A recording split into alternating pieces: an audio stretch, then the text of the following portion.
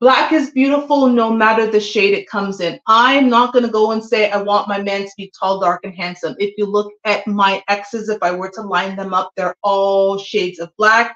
I will date you as long as you're black. My father, oh God, I wish I had a picture. I do actually.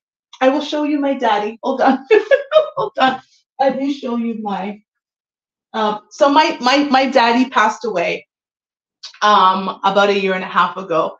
And so this is a picture of my daddy in his later years. My daddy was the cutest little light skinned man. I wish I had the picture of him. Oh, let me actually find the picture that I have on Instagram. So this was my daddy.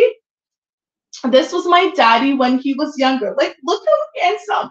For those of you on Instagram, just look how handsome my daddy is.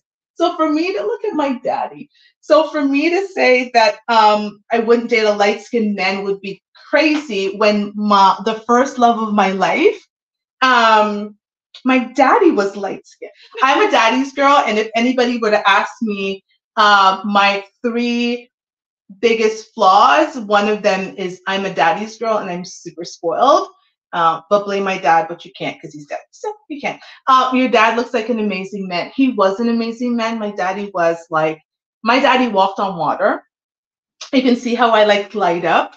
My daddy walked on water until he didn't. He was the man who taught me what love is supposed to feel like. He was the man who taught me how to love and how to receive love. I always say he wasn't a perfect man. He was a very flawed man, but he was a great daddy.